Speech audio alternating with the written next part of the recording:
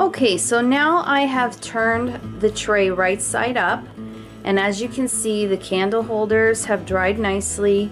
The tuna cans underneath have dried nicely as well. Now what I wanted to point out about the candle holders is what I went ahead and did was I took a piece of jute twine, and along the bottoms of all the candle holders I glued one row of jute twine around each candle holder base bottom. And I did this just to give our decor piece a really nice finish, since there were some areas where you could see a little bit of the glue. Now moving on to the tuna cans, as I said, you really cannot see them. If you are standing in front of the tray and you're bending down, you may see them a bit, but this is why I decided only to go about 5 rows high with the jute twine.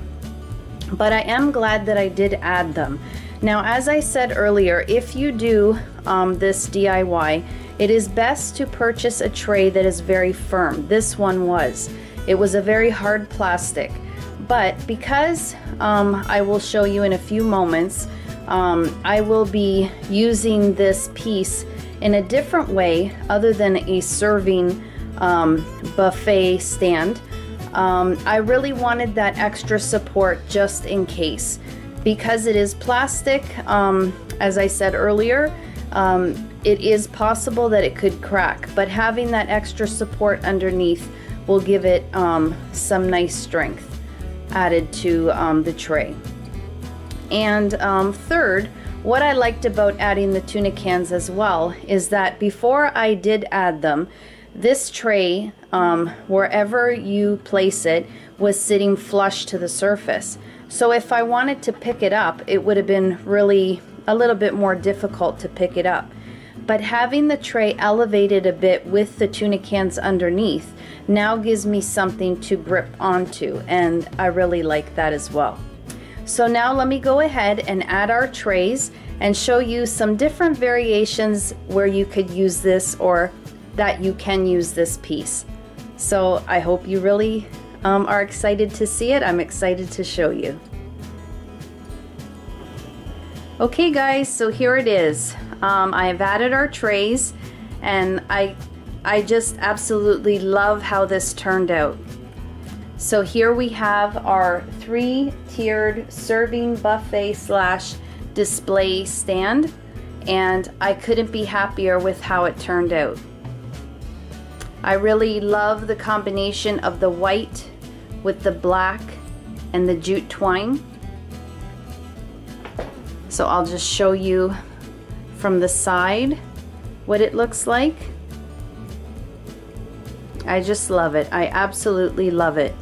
And this will be so nice to display whatever you want, really. I will most likely use it for a breakfast buffet. You know, put cupcakes, cookies, muffins, anything like that. But you know, you're not limited to just food. I mean, you could go ahead and use it if you have enough space in your bedroom and you have a good sized vanity. You could, you know, put your perfumes or your makeup, your brushes. You know, there's many different ways that you can use this. So now I'm going to go ahead and show you, as I mentioned at the beginning of the video, these trays do come in oval, rectangular, and circular shapes. So I do have the rectangular ones, and I just want to show you what it would look like if you're not, if you don't want to completely go all the way with spraying or painting the trays and stenciling them. You know, this piece looks beautiful using the trays just as they are. So I'm going to go ahead and remove these and then attach those to the candle holders and show you how pretty the silver looks with this piece. Okay, and here are the silver trays, the rectangular silver trays, and they look just stunning. I just love the combination of the jute twine with the black and the silver. I think it just looks so classy, yet farmhouse. So again, if you don't want to go ahead and paint the trays, you know, just leave them as they are. They look beautiful, beautiful just as they are. Okay, so now to the silver trays, I have added some flowers, some succulents, and some candles. Just to show you that, you know, this doesn't have to be used for food, for a, you know, for a buffet style, but it's great that it can be. Again, if you don't want to, or if you don't need to use it for food at the moment and you want to display something like this, then how great is it that you can add these items and make such a beautiful decor piece.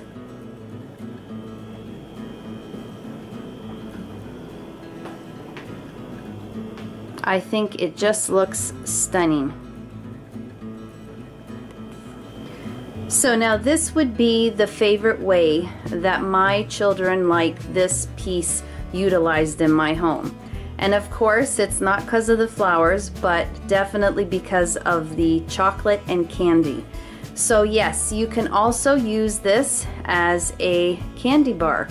And what I did was I actually removed the metal trays, and I did purchase these at Dollarama, and I just love these. Whenever they get them, they sell out so quickly, so whenever I see them, I do try to grab them when I get the chance. And these are 3 metal galvanized pails that come onto this this tray, and you can take them off or have them sitting in the tray.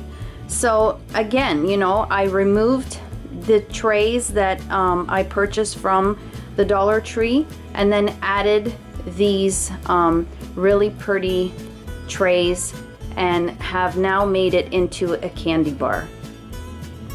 And so this is the great thing that I love about using the magnets and not really just gluing something permanently down, because you get so much more flexibility in doing it this way. And I just love that you can change it up and give it many different looks. Okay, so now I have removed the galvanized tray with the metal tins, and I have added these bread pans, which I also purchased at the Dollar Tree.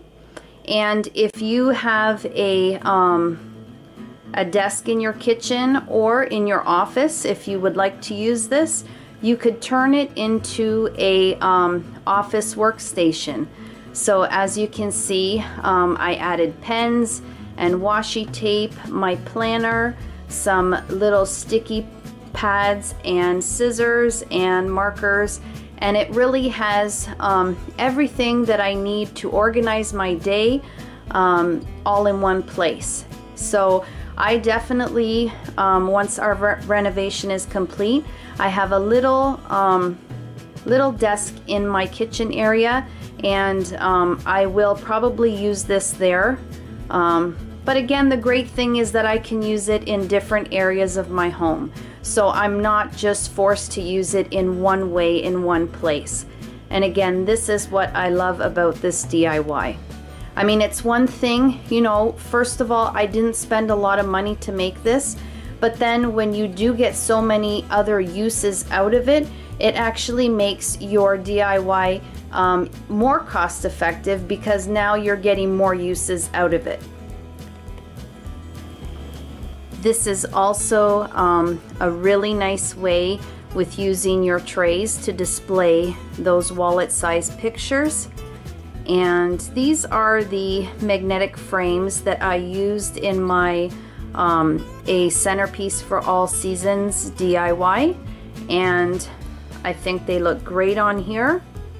You really could display quite a few, and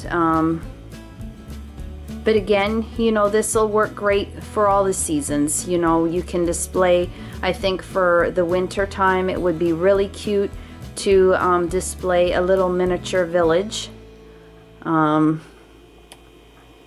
You know, really the possibilities are endless. I'm just showing you a few to give you some ideas, but I'm sure that you could come up with a million of your own.